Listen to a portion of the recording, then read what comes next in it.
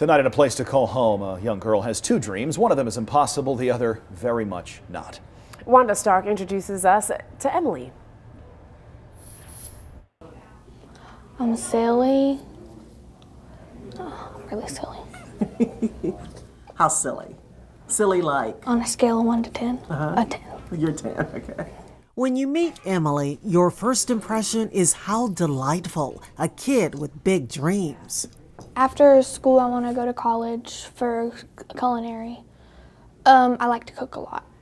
I just always like to cook.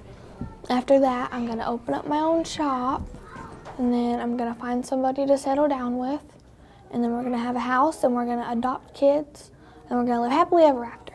Your bio says, hold on, pain ends. I understand you chose that. Why did you choose those words? Because when I was little, I always felt like it would never end.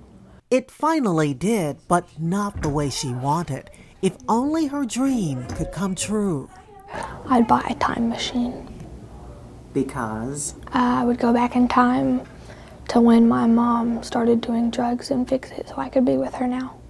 Emilee knows that is an impossible dream, but being an only child in a new loving family is not. My own room, lots of animals, a mom and a dad, a mom and a mom, a dad and a dad. Happy with any of that. If you think you could make that dream reality, call the Children's Home Society of North Carolina at the number on your screen. In Greensboro, Wanda Stark, WXII 12 News.